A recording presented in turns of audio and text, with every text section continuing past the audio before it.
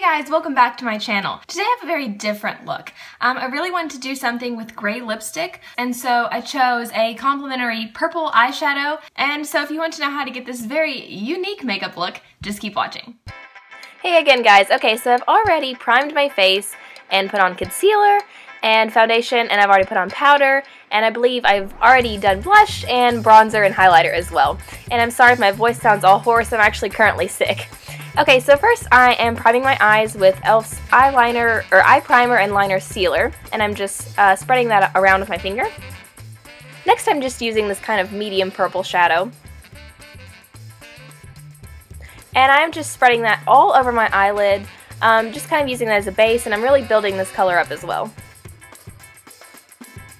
Next I'm using this dark purple shadow, and I am putting that just in my outer corner and in my crease as well.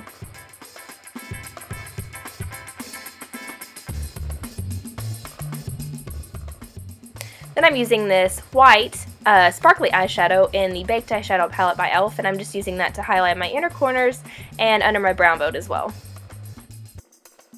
Then I'm using this light sparkly purple shadow, and I'm just putting that kind of on the middle of my eyelid to just give a pop of shimmer. Then I'm doing my eyeliner and mascara as normal.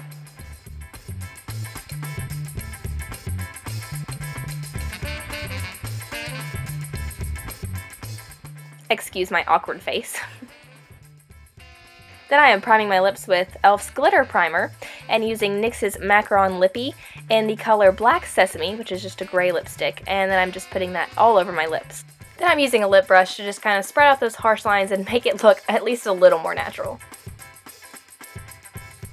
So there's the completed look. I hope you guys enjoy it, and I had a lot of fun doing this.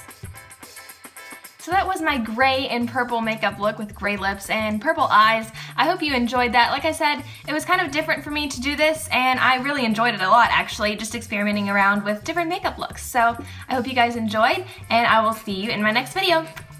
Bye!